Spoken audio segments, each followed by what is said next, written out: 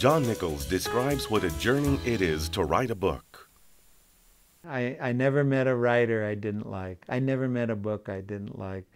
Flaubert is credited with saying, I think this is a paraphrase, that a writer must know everything. Hitler invades Europe and 60 million people die. Or a good story is the life cycle of a dragonfly. It's a wide range. I mean, anything that you're interested in enough to really try and tell about it from whatever angle is a good story. I like telling stories, and I've never wanted to keep repeating myself. Gonna take you, pretty novel, stretch across my big brass bed. People always said after the Milagro Beanfield War came out, they say, John, write the son of Milagro Beanfield War. Write Milagro Beanfield War meets Abbott and Costello. You know, write, you know, you've got a good thing going here, go with it. And I had no desire at all to repeat it. Tickle your toes till they turn cherry red. And I just was interested in trying to do different things, solve different problems. People say, well, what happened to you, John? You know, you wrote the New Mexico trilogy, which are big, thick, panoramic books. And then you start writing these little pissant, stupid novels, you know? And I said, but you know, hey, the pissant, stupid novels are part of the overall thing. You know, they interest me. They're another little piece of the puzzle. And I suppose when I finished my writing career that I will have put together a lot of pieces of the puzzle. And altogether, that will be how I viewed life. You've been a hard-hearted novel. Oh, you treated me so darn unkind.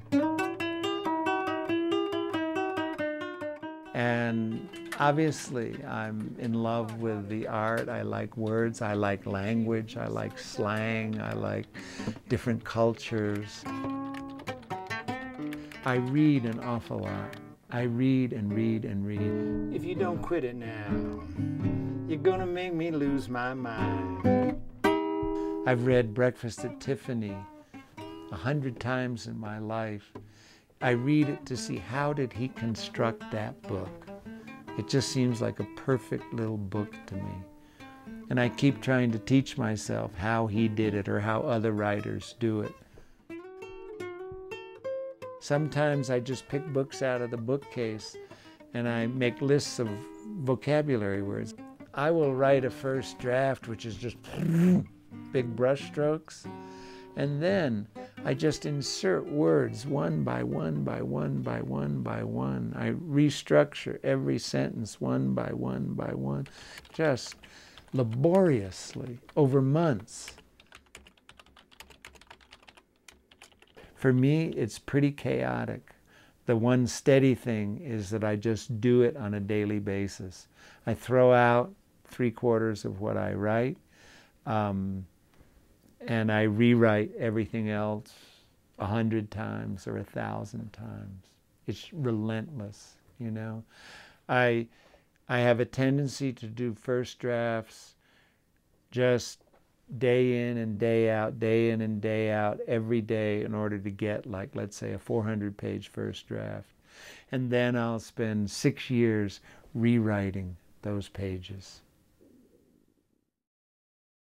I tell people sometimes that, okay, I want to write a book. I've got a jungle, and I know that there's a pyramid, an old pyramid hidden in the jungle. I got a machete, and I start chopping through the jungle trying to find the pyramid, but I don't know where the pyramid is, so I chop for a year in one direction, you know, just jungle. So then I go back and I start chopping in another direction, right? It's just jungle. I go back, I start chopping in another direction. Then I start chopping sideways. I chop sideways, you know. If I'm lucky, I stumble across the pyramid.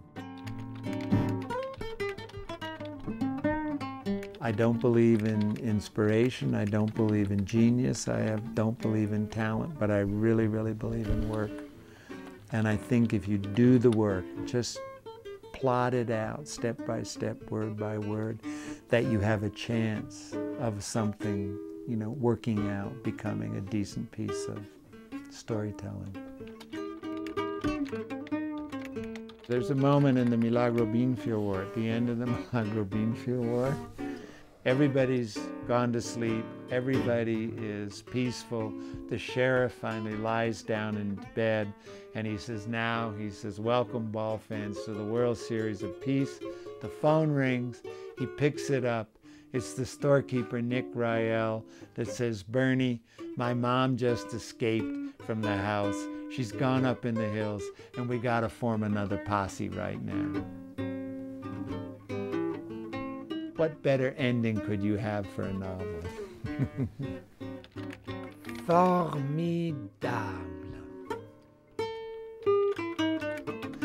It says, that's the end of this story, but we have to start another story right now. That's the way it works. There is no time out in life. Boy, that's profound.